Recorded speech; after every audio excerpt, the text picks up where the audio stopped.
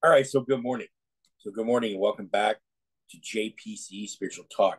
It's Jared Campbell. So this morning's devotional, sitting at Jesus' feet. And a small reading from Luke chapter 10, verse 40. We're also going to read from Luke chapter 10, verses 38 through 42. And take a little deeper look into this passage.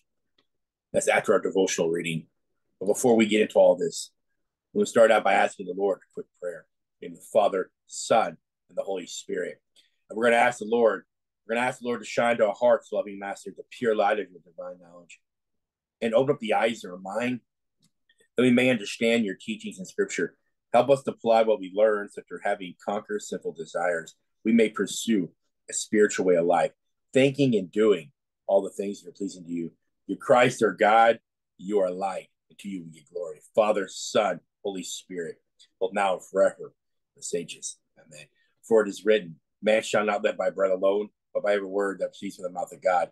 Again, my mother, brothers, and sisters are those who hear the word of God and do it. The Lord is your shepherd. Right, good morning. Welcome back. So great is his faithfulness. Indeed, the spirit is willing, but the flesh is weak. Keep asking, keep seeking, keep knocking. Christ is in our midst. The true definition of minister is to serve, so knows his will. It's my pleasure to bring you all God's word. So sitting at Jesus' feet, jump right into it this morning, get our screen shared over.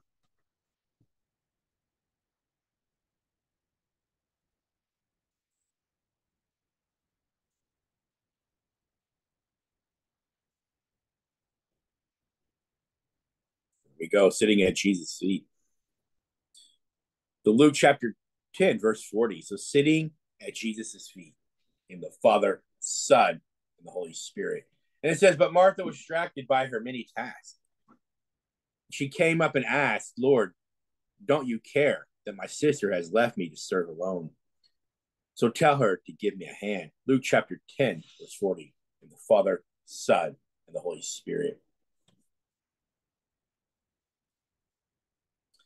Martha loved Jesus dearly, would have done anything for him. Her struggle came in being still. Martha spent so much time serving Jesus that she had no time to enjoy his company or get to know him better. The harder Martha worked, the more frustrated she became with her sister Mary. Mary was sitting at Jesus' feet while Martha scurried around the house to make sure everything was in perfect order for Jesus. Martha's service, though, it started out with gladness, deteriorated into resentment and envy. It is good to want to serve Christ as an expression of love for what he has done for you. Yet when your activity consumes your time and energies so that you have no time for him, you'll become too busy. You may think, as Martha did, that if you don't do the work, it won't get done. That may be true, but Jesus taught that your highest priority must be your relationship with him. If anything distracts you from that relationship, the activity is not from God. God will not ask you to do something that hinders your relationship with Christ. At times, serving God and carrying out his mission is the best way to know and experience God. Other times, it is important to sit quietly at his feet and listen to what he is saying. We are not called to continually sit at the feet of Jesus. Otherwise, our service for him cease. Neither are we called to serve him instantly without taking time to find restoration in his presence. Have you been serving God so digitally that you have not had time to spend with him? In the Father, Son, and the Holy Spirit. Let's look at that last little bit. It says at the end, have you been serving God so digitally that you have not had time to spend with him? The Father, Son, and the Holy Spirit. So it's a good thing to think about, right? For all of us. All right, so let's get to Luke chapter 10. So in Luke chapter 10, verses 38 through 40. So Mary and Martha worship and serve. Starting in verse 38, Luke chapter 10, it says, now it happened as they went that he entered a certain village, and a certain woman named Martha welcomed him into her house. And she had a sister called Mary, who also sat at Jesus' feet and heard his word. But Martha was distracted with much serving. And she approached him and said, Lord, do you not care that my sister has left me to serve alone? Therefore, tell her to help me. And Jesus answered and said to her, Martha, Martha, you are worried and troubled about many things, but one thing is needed, and Mary has chosen that good part, which will not be taken away from her. Father, Son, and the Holy Spirit. So Mary and Martha, right? They're also the sisters of Lazarus, right? So Mary and Martha are also the sisters of Lazarus, who Jesus raised from the dead, right? John chapter 11, verse 1, the death of Lazarus, right? So it's this, those are Lazarus' sisters, and he'll end up raising Lazarus. Lazarus will get sick and die, right? And Jesus will raise him from the dead. John chapter 11, starting in John chapter 11. Martha is not rebuked, right? So listen attentively. Martha is not rebuked for serving. So listen attentively. So Martha was never rebuked for serving, right? That's not what he was rebuking her for. So she was not rebuked for serving. There's nothing wrong with serving other people. So she's not rebuked for that, right? So she's not rebuked for serving. But instead, he rebukes her for what? Complaining, right? For complaining, and for what? Being distracted, worried, and troubled, right there in scripture. So she's being rebuked for complaining and for being distracted, worried, and troubled. When we follow Christ, right? So in following Christ, when we follow Christ, we serve in order to facilitate what? The spread of the gospel, right? We talked about that last night. If you're following my Acts studies, Acts chapter 6, right? Verses 1 through 4, right? The 7 chosen to serve, right? So in following Christ, when we are called to follow Christ, we serve in order to facilitate the spread of the gospel. Right? So sometimes, right, you don't always have to do all the things that need to be done. Martha didn't have to do any of those things, right? She could just sit there and listen to Jesus talk, right? She didn't have to work herself to death, right? Jesus wasn't that type of person. He just wanted the people to sit and listen to him. Okay? So Martha was allowing that to get in the way of what was the most important thing, which was Jesus was there. She was getting envious of her sister, but her sister, according to Jesus, was doing the right thing by sitting there listening to him. And what she does point out, what Jesus was coming to teach, right? How important it was to establish a relationship with your Creator. Because it's the most important thing is establish a relationship with your Creator. We all need to listen to the story of Mary and Martha because it's important for all of us, right? There's moments where we all can be Mary, right? And there's moments where we're all Martha. Does that make sense? So this story is all of us, right? So when I read this is all of humanity, right? This is all of society. Right? We're either Mary or Martha, right? And sometimes we can be both. We can be both Martha and Mary. Think about it. You've been in a position where you were having to do a lot more work, right? While others kind of sit, right? It made you upset.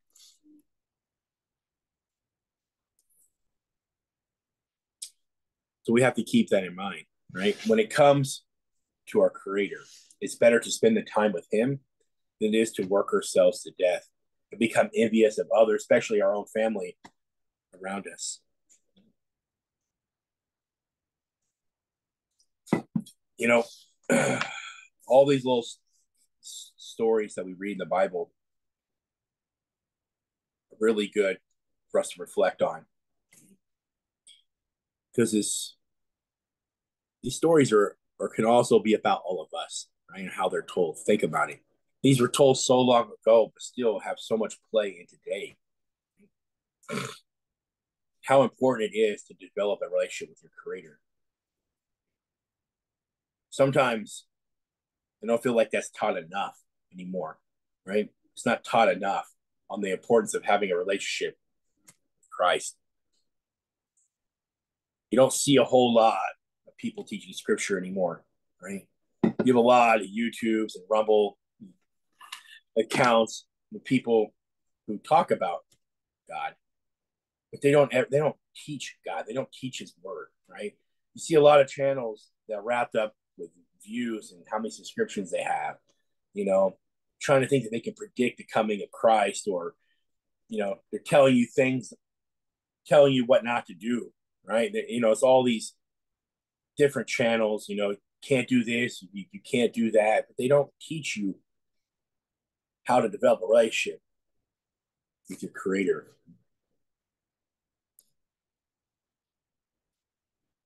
I truly believe that if you want to get closer to your Creator, it starts by seeking the Scriptures, by reading the Scriptures. You got to pray. You got to keep asking. You got to keep seeking. You got to keep knocking. It's a narrow path for a reason, and few will find it. But how can you understand your Creator if you don't even read your Bible? Think about that. If you're not even reading the Scriptures, how do you understand your Creator? The Bible was meant to be read every day in your entire life. The Scriptures were meant to be read to see God's truth, to put to action the things that we read, right? And help those who are in need. We're to imitate Christ. But how can we imitate Christ if we're not reading our Bible? See, that's the thing. You can't imitate your Creator if you're not reading His Word. If you're not learning from the parables in which He spoke to His own disciples and to everybody, right? How do you know? How can you teach? How can you preach or even teach if you don't understand the things that are in the Bible? God is not about likes, it's not about subscriptions, it's not about a huge following. Remember, Jesus started out with 12 disciples, right? It wasn't about how big His following was. It was about the message, right? He chose quality over quantity. Think about that. The Bible says, pick up your cross. You got first deny yourself, pick up your cross and follow me. He wants quality over quantity, right? He doesn't want passive followers. So we're going to close out this morning with a reading from Psalms 95, verses 1 through 3. And close out with a short prayer. And I figured this was good to close out with. And it says, I will shout with joy. So Psalms 95, verses 1 through 3.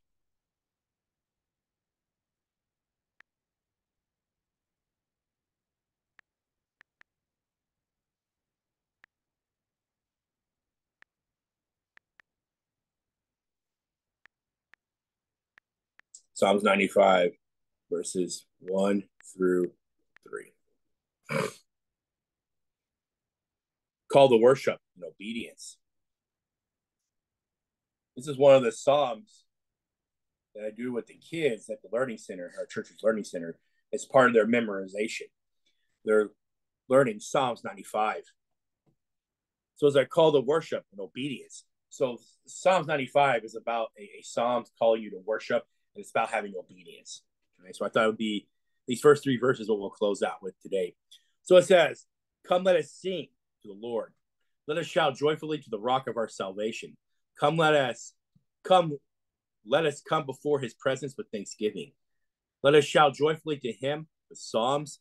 For the Lord is the great God and the great King above all gods, and the Father, Son, and the Holy Spirit.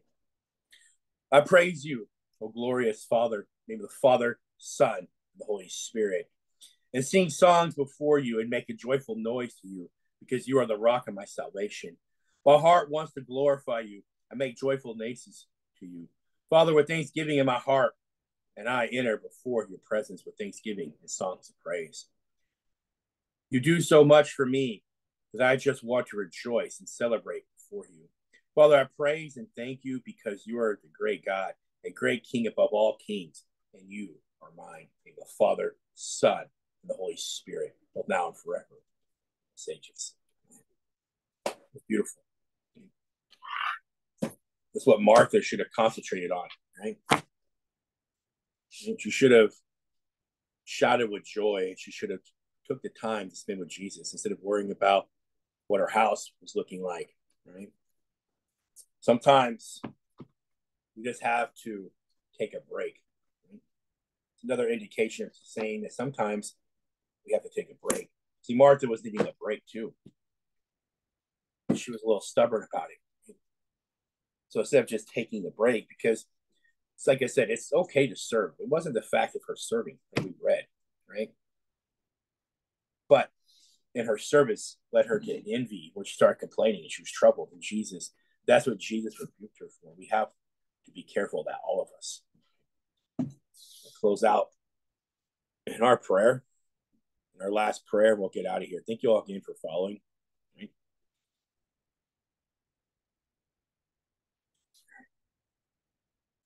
Back.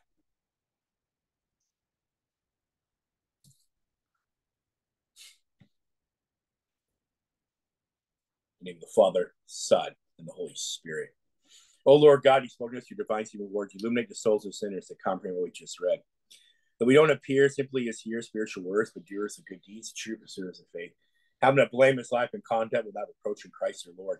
You are light, and to you we give glory. Father, Son, Holy Spirit, both now and forever, the sages. Amen. Our Father, who art in heavens, hallowed be thy name. Thy kingdom come, thy will be done on earth as in heaven. Give us this day our daily bread. Forgive us our trespasses. You forgive those who trespass against us, and lead us not into temptation, but deliver us from the evil one. For yours is the kingdom, the power, the glory of the Father, Son, Holy Spirit, both now and forever. The sages. Amen.